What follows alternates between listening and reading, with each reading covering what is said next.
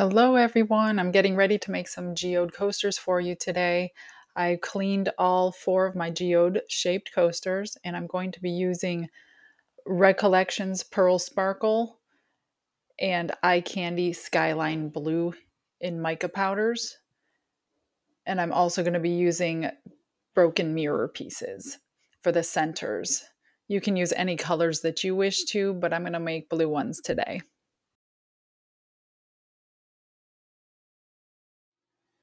I mixed up 10 ounces of resin today, 1 to 1. So 5 ounces of A and 5 ounces of B. And the way I split my resin up for geode coasters is I take half of it to mix with the white color that you're using. So this particular batch, I'm going to use 5 ounces of the Recollections Pearl Sparkle. Then I'm going to mix 2.5 ounces of the Eye Candy Skyline Blue and 2.5 ounces I'm going to keep of the clear. So when you pour the clear into the center, you will be able to put those mirror pieces in so they will shine through the center as if the geode sparkle in there.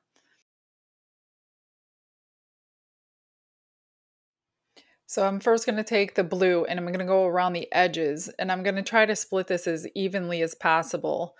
You can use less because the dark color tends to take over the whole geode in the finished product. So if you want less of the color that you're using, just mix up less of that color and pour it less, you know what I mean, around the edges. It would be a thinner line than what I have here. So you'll want to do it as evenly as possible if you want them all to be the same. If you end up doing one at another time, it will never look the same. So as many as you're going to pour, try to have as many molds as possible. That way they all come out fairly similar.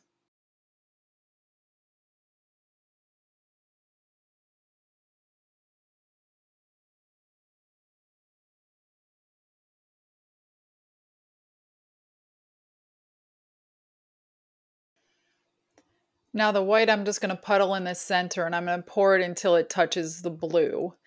And then when there's left over, you could just go through and see which ones need a little bit more. Like I said, all of these colors, you're going to want to evenly spread them the best that you can. Now it's not going to fill these molds and I don't want to fill the molds because I know I'm going to be putting a clear coat on top and I would like to dome them with the clear. So I'm trying not to fill these molds up. That's why I only mixed up 10 ounces instead of 12 ounces, which it would take another 2 ounces.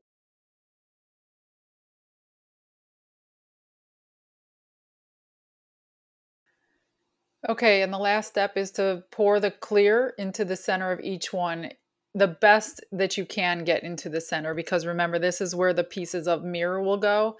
So the way you pour it kind of matters. And it's also going to push that white out as well. So the white will end up going up underneath the blue and it will make space for those mirror pieces.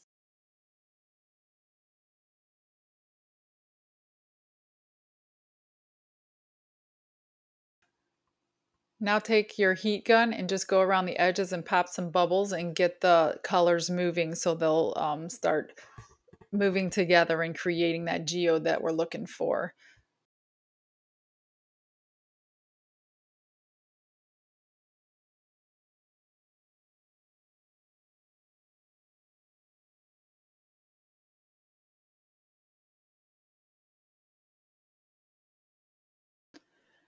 I have this little tiny spray bottle of 99% alcohol that I like to use a lot. When you don't want to use your torch to pop bubbles because you don't want to ruin your molds, this is a great option.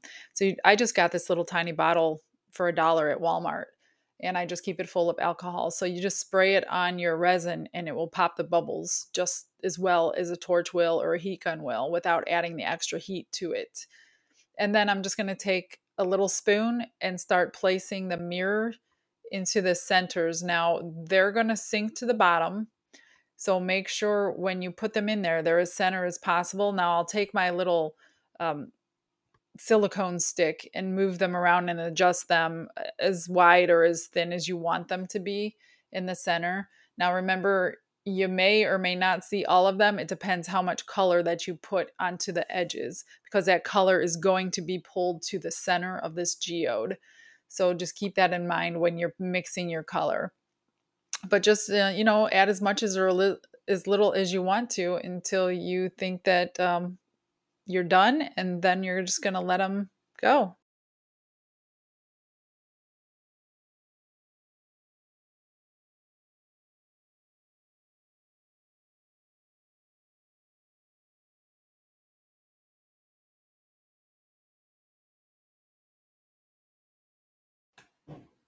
Okay, this is the next day. They are cured, and you can see how much that blue moved, and it did cover a little bit of the mirror, like I said. So you can put a little less color if you want to.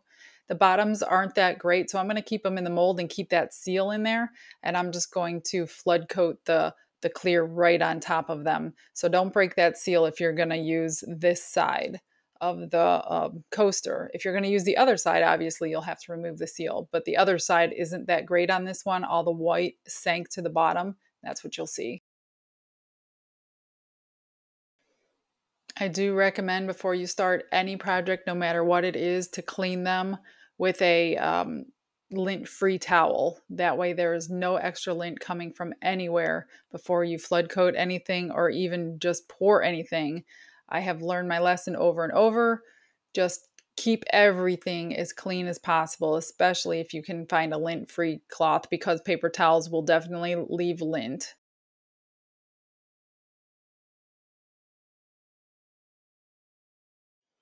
Okay, so these ones are really easy to top coat since you don't have to worry about running over the edge because they're still in the mold.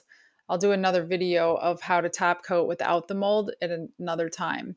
But right now I just mixed up about 5 ounces of clear resin because I want them to dome. I don't want them to be flat. If they stay flat or underneath the seal, then you'll probably have to clean the edges off. But if you can dome them and get it sticking up above that mold, then you probably won't have to clean the edges up with some sandpaper or a knife or what have you. But I'm gonna go ahead, and there should only be room for about 1 ounce each in all of them. But because I want them to dome, I mixed up an extra ounce and I used all of that.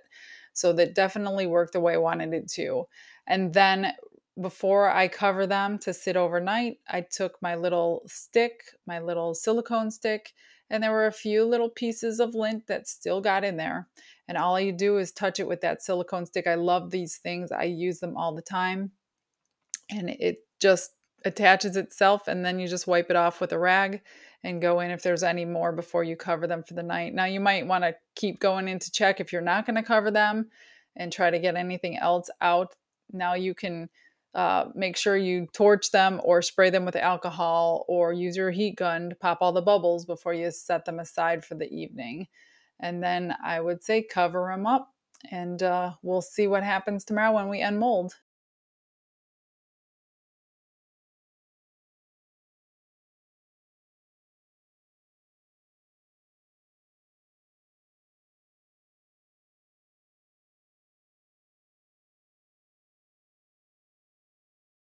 This is one idea for some covers I got at the Dollar Tree. They'll cover 1 mold each. And they work great. They keep all the lint out, but yet they still breathe. It's the next day. It's time to unmold. Although this one's not going to be too big of a reveal, obviously. We've already know what side is the top that we've already top coated. So we're just going to take them out of the molds and check out the back side. Everything looks good. There's just a little tiny bit of over pour that we'll trim off, but that's no big deal. We'll get to that. The backs are pretty still. They're very sparkly with the mica powder. You can actually, if you wanted to, use either side. You can put a top coat on the back side as well. That way you can decide which side you like the best, and you can use both sides. I'm not going to do that. I'm just going to leave it the way it is. And then I'm going to trim the edges in the next scene. And then we're going to put some silver around the edge. So we'll get you to see how to do that. Be right back.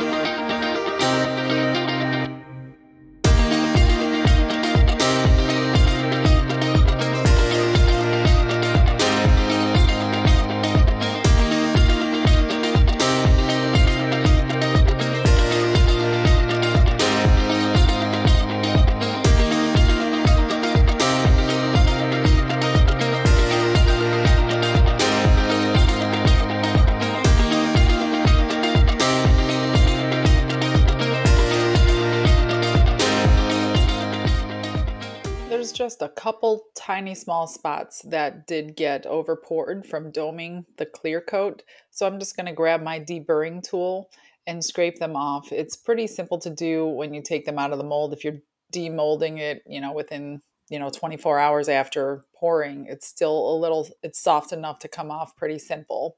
So just go around, check all your coasters and get all those little over pours off and smooth so they don't cut anyone's fingers. And then we'll move on to the silver.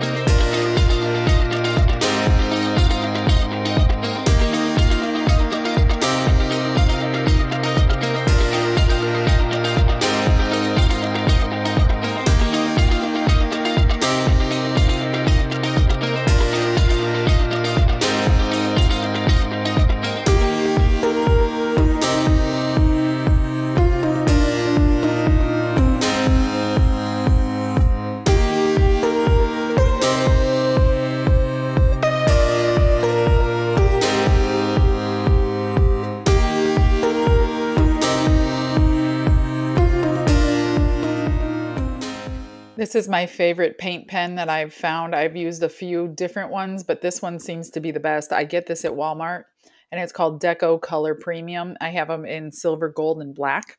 And this one, since they're blue, I wanted to put the silver with it. And the paint just comes out really nice, and it flows good, and it's got a wider tip. And you can cover it much quicker than the thinner tip.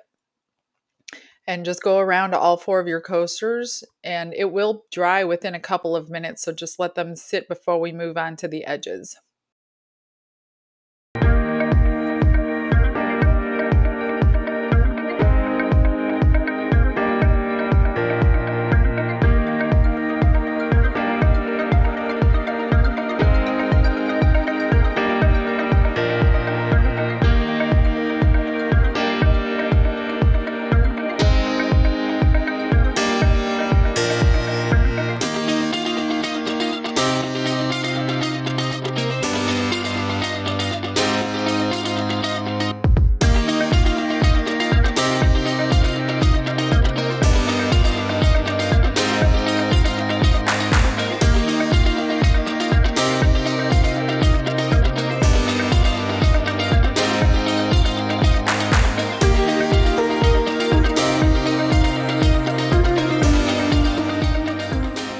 This is the last step before the final reveal. All you're going to do is take the edge of your pen, and I kind of put the tip half on the top and half on the side.